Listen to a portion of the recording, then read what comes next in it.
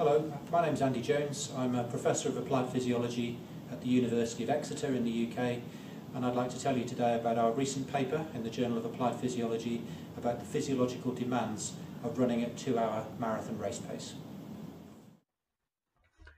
The sustainable running speed during a marathon is a function of the sustainable oxidative metabolic rate, or VO2, of the runner and their running economy, or oxygen cost, of running at submaximal speeds.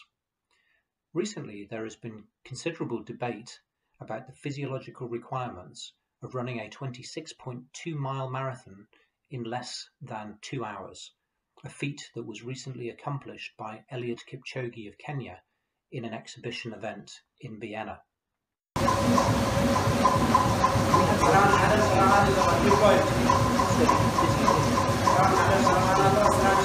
Distance runners, including the Olympic marathon champion and the world marathon champion.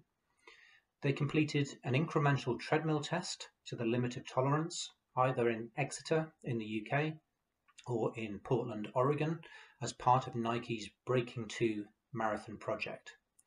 This exercise protocol enabled us to evaluate the runners' maximal oxygen uptake, or VO2 max, their blood lactate response to exercise, in order to evaluate the so-called lactate threshold, in other words, the speed at which lactate rises quite suddenly in the blood, and also their running economy or oxygen cost of submaximal exercise.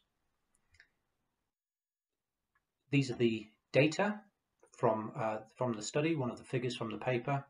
You can see that on average their VO2 peak was in the low 70s, about 72, but with quite considerable inter-athlete variability. The fraction of their VO2 max that they could run at without accumulating lactate in their blood was extremely high, on average at about 92%. And their oxygen cost of submaximal running was about 190 or so mils per kilogram of body mass per kilometre of distance run. So very impressive physiological credentials.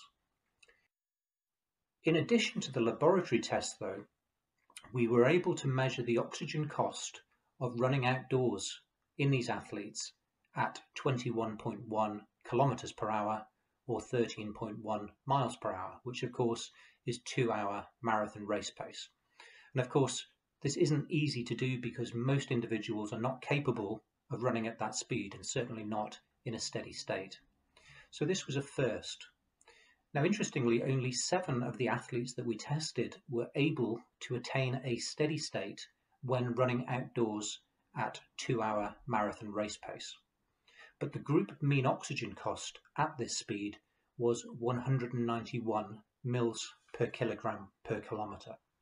And that enables us to predict marathon performance and insert these values into models which predict marathon performance into the future. So the physiological requirements of a sub 2-hour marathon include a combination of a high VO2 max, a high lactate threshold, and a high running economy, or a low oxygen cost. But interestingly, those values independently did not correlate with the best marathon time of the runners. It was only when those values were combined together in the equation that I showed you earlier in this presentation that their marathon performance was well predicted.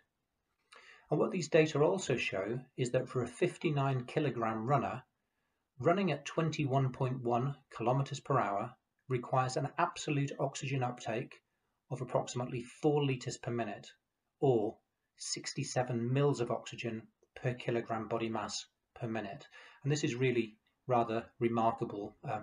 Most individuals in the world cannot get close to 67 mils per kilogram per minute, even during maximal exercise.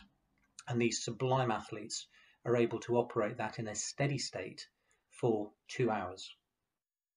I'd like to acknowledge my co-authors on this study, which involved a fruitful and enjoyable collaboration between the University of Exeter and Nike. Thanks very much for listening, and I hope you'll be encouraged to read our full article on the Journal of Applied Physiology webpage.